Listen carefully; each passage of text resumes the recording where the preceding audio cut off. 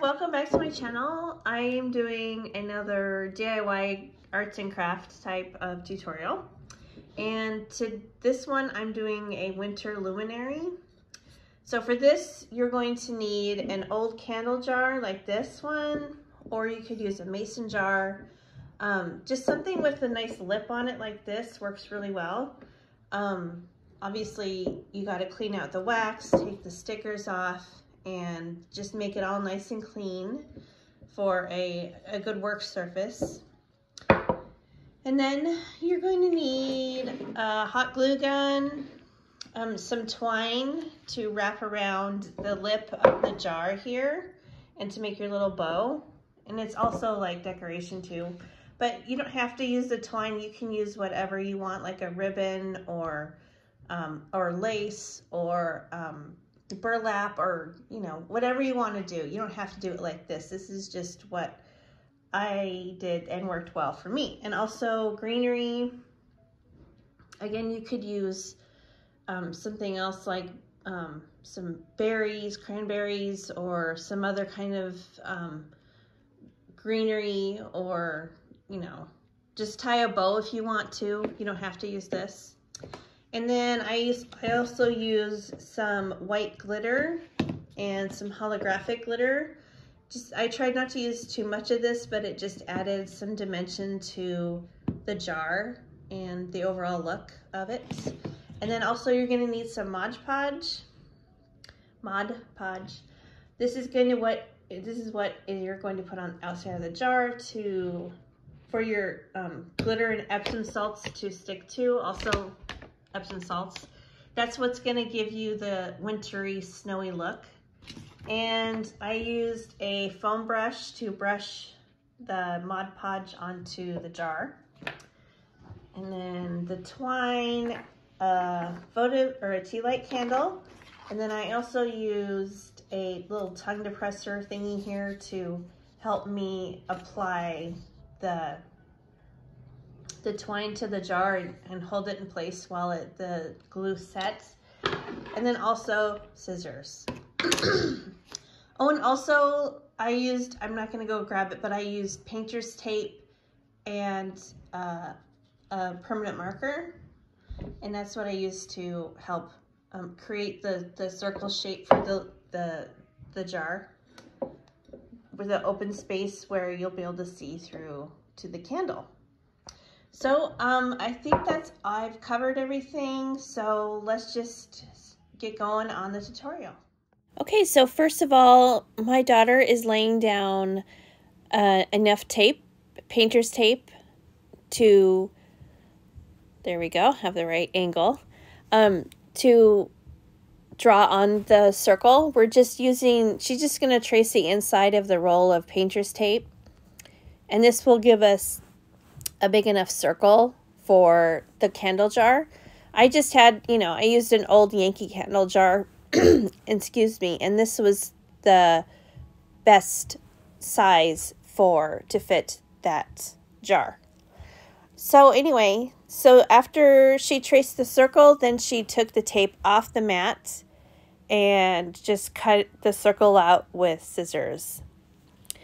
This turned out really well, and the tape came off the jar really nicely too. It wasn't too sticky or, caused too many problems. So this was just the easiest way that we figured out how to do this step.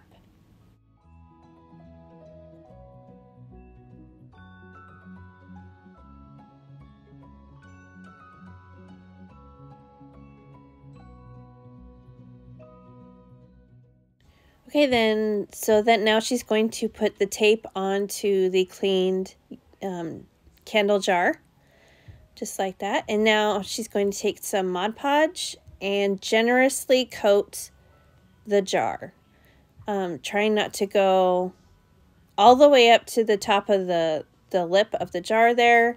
She's just covering all sides, and it's okay if you get the glue over the tape.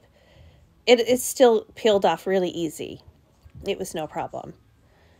So she's just going to do that. And then after this, then we'll apply the glitter and the Epsom salts.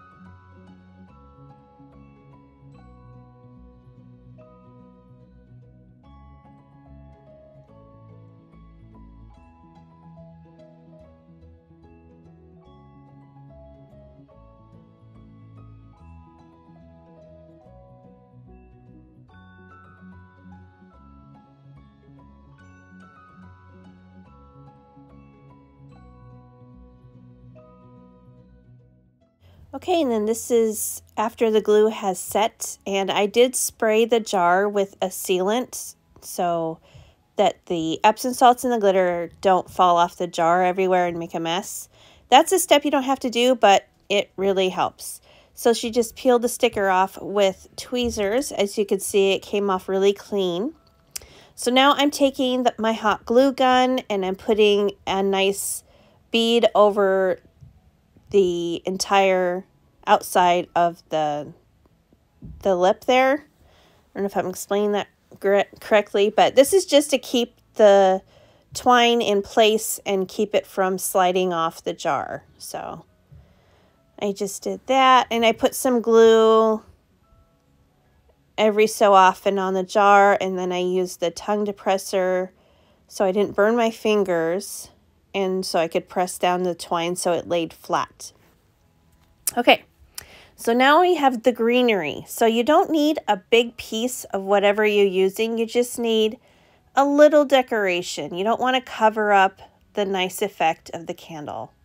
So I just put a little dot of the hot glue where I want to attach the greenery, and then I just put a little bit more along the edges and the top again, and then I just press it down with the tongue depressor so that it stays, and then I put another little spot of glue on the front of it so that I can attach the twine and it'll stay, and then I just wrap the twine around the jar to cover up the stem, if you will, and then just to make it have a cleaner look. And then I just tie a nice little bow on it, and it just kind of completes the whole look here. And you can pull it kind of tight so it can make sure that that piece of decoration doesn't come off. And there we go. Okay, we're almost done with this little project here. Now we're going to be moving on to the inside of the jar. So just put in some Epsom salts in the bottom of the jar along with glitter. You don't have to use glitter, but that's what I wanted to do on mine. And this is just going to have something for the little tea light to sit on, and it'll look a little bit more wintry, and it'll hold the candlelight up a little bit higher, or the tea light, so you can see it better. You don't have to do that. You can just put your tea light in the bottom of it and call it good. Okay, now I have my tea light here, and then I'll put it in the bottom as I drop it in there and light it for you, and you can just see how just beautiful and perfect this is for wintertime. I love the way this turned out. I'm so glad I did this. It's so pretty. So here's the jars done, and then if you want to do a gift option, you just get a little baggie, a snack baggie, and fill it full of glitter, and I used Epsom salts. And then you just stick it in the bottom of your jar with a couple tea lights, and there you go. It's a really great little gift, and you can use these all winter long. It's not just for Christmas. This is a very wintry type of decor you could use. So here we go. This is a perfect little gift for Christmas if this is what you're interested in doing. But if not, it's a great little decoration for your house. So please subscribe. Thank you for watching my video. I love doing little craft projects like this. Would you like to see more from me? These videos seem to do pretty well, so let me know if there's something that, would be interesting for me to try on my channel. So Merry Christmas, and I will see you in the next video.